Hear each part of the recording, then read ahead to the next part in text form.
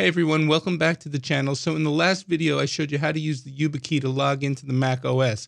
Now, at the end of that video, you were able to log in using the Yubikey or not, just using the simple password feature. In this video, we're going to take it one step further. I'm going to show you how to log into macOS, but we're going to lock it down to the Yubikey only, therefore disabling the password feature. So if you think this is something you're interested in seeing, then stick around.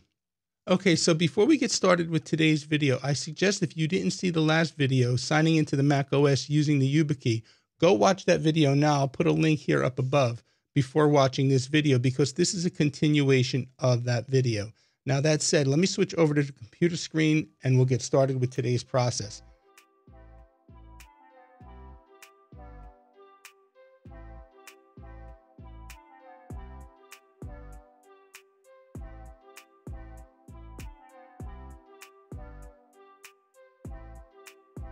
So the first thing we're going to do is go out to Apple's support website, and I'll put the full link to this page down in the video description. We're going to scroll all the way to the bottom of the page where it says sample smart card only configuration profile. We have to copy this code here and save it to a file on our computer. But I want to point out right here, this is what makes it all work. This line of code right here where it says enforce smart card and the value is true. Now, for the purpose of this video, I've already copied all this code and saved it to my desktop, and I'll show you that right here. It is right here. Now, I'm not going to open it, but I'm simply going to double click it to install it into the System Preferences profile. Are you sure you want to install the smart card only? And we're going to go ahead and we're going to say continue. Are you sure you want to install profile smart card only? And we're going to say install. Now it's asking me for the PIN. And now that the smart card only profile is installed, we should be able to log into this computer using only the PIN, not the password. So we're going to test that out now. So let me lock the computer. And now you see it's asking for the PIN code. So if I put in the PIN, we should be able to log in, no problem. Let me lock it again. And this time I'll pull out the smart key. And you see here it does change from PIN to enter password, but it should not accept my password. Let's give that a shot.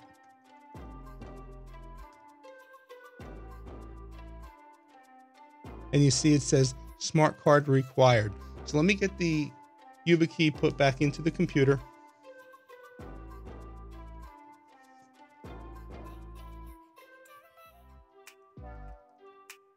And now it says PIN, and we'll go ahead and we'll add the PIN. And now you can see we're successfully logged in.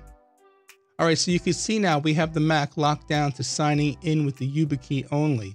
That was the intent of this video. However, what happens is in the future you decide you want to unpair your Mac from using the Yubikey.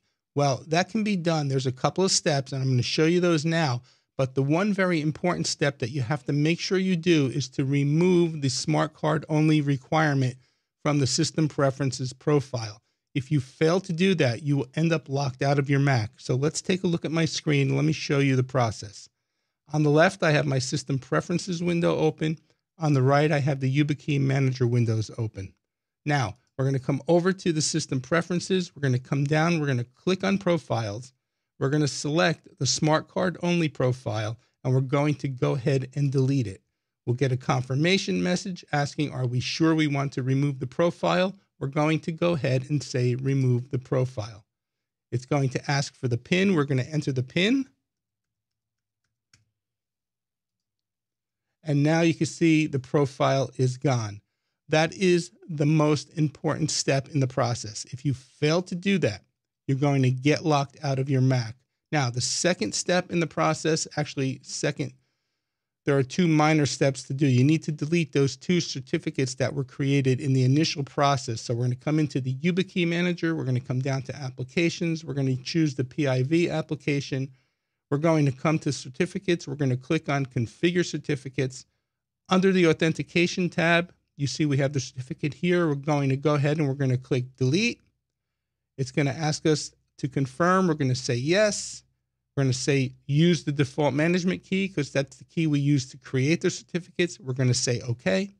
We're going to do the exact same thing on the key management tab. So we're going to come down to key management and we're going to delete the second certificate. Again, we get the confirmation message.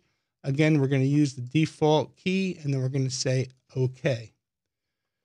Now that you have that done, you have completely unpaired your Mac from the actual Yubikey. Now remember, you need to remove that smart card only profile from the system preferences. So I hope you found some value in today's video, and if you did, please go ahead and give it a thumbs up. Be sure to check out some of the other videos that I have listed here up above. Please remember to subscribe, like, and share this video, and I want to thank you, as I do in every video, for using the Amazon affiliate links. I know they don't change your price, but they do help out the channel. Once again, my name is Tony with Quick Tech Solutions. As always, please stay safe. Thank you for watching, and we'll see you next time.